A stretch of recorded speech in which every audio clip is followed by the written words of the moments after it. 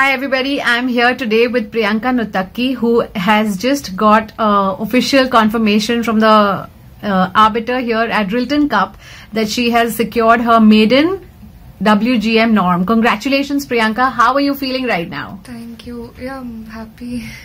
I know you're happy, but you're not showing your happiness. So tell me, how do you think your tournament went? I think I could have done better, but the start was not so great. But yeah, the end was nice. It balanced. So actually, can you walk our viewers a little bit through your games, as in maybe not the technicalities, but the wins and the losses? You had a slow start, right? Yes. So what was it in the first round? You won. No, first round I lost against the 10th seed of this tournament, Sergey. Okay. And then the second round? I lost against a lower rated in a clearly better position. Okay. And then the third round? Third round I won. Okay. And then the fourth round? Third and fourth rounds I won, and after, yeah, I think this new year started off well. Okay. So after a slow start, you basically picked up momentum and then you just kept going. So Priyanka, when you actually lost against that lower rated player, what do you tell yourself to get back? Because, you know, there's no time to waste. You have to be ready for the next day. So how do you tell yourself, prep yourself? I was really upset after my second round's game. But then I was like, okay, there's nothing that we can do now. So I was like, take one game at a time. That's all. Yeah, and the good thing about this tournament is that even if you lost your second round, you got a pretty decent player in the third round too, right? Yes. So the Rilton Cup is very, very good tournament to play if you still have a chance to come back and make norms, because every round you're getting paired against a very high rated player. I think the average ELO rating of this tournament is around 2345. So very strong tournament, and so your chances to come back are not really inhibited by early loss, which is so fabulous, and you made the most of it. So Priyanka, can you walk us a little bit through your journey, your chess journey? Like, when did you start playing chess, and how did you develop into playing it at such a high level? I started playing chess when I was 7 years old. Okay. I played my first national, and okay, in under 9 national, actual journey started when I was 8 years old. Okay. Then I won under 7 state and also under 9 state. Oh, lovely. Which made my parents decide that, okay, let's give her a chance, and I stopped schooling for a year. Okay. And then I won under 9 nationals. Oh, lovely. And then I won literally all the tournaments in under 9, like nationals, starting from the district to world champion. Who was your coach at that point? At that point, my first coach was VR Babba from Vijayawada. Okay, and you took that gap year and you won under 9 World Youth, as in you became the under 10 World Youth champion. Yes. Oh, that's fabulous. So that entire year was just winning medals for you? Yeah. And then what happened? And then I won under 11, 13 nationals as well. Wow. But then I couldn't do well in Asian and World. Okay. Though in 2013 I got medals in Asian. Okay. So yeah.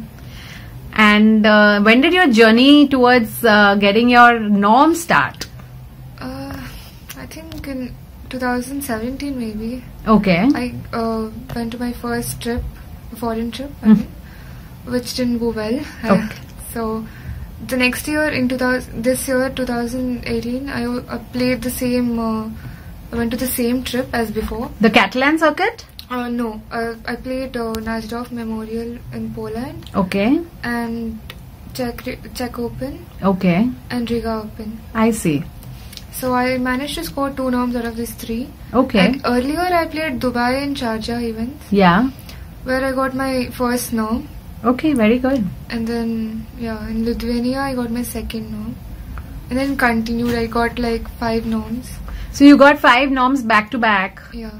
After you got your first WIM norm, you managed to get every other tournament you played was like a norm tournament for you.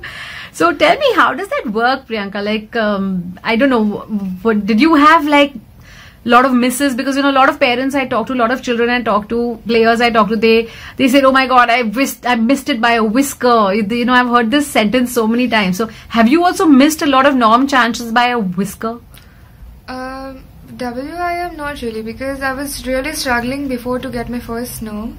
Okay. But once I got my first norm, I got the confidence that if I can do it once, then I can do it like 2 more times. Wow.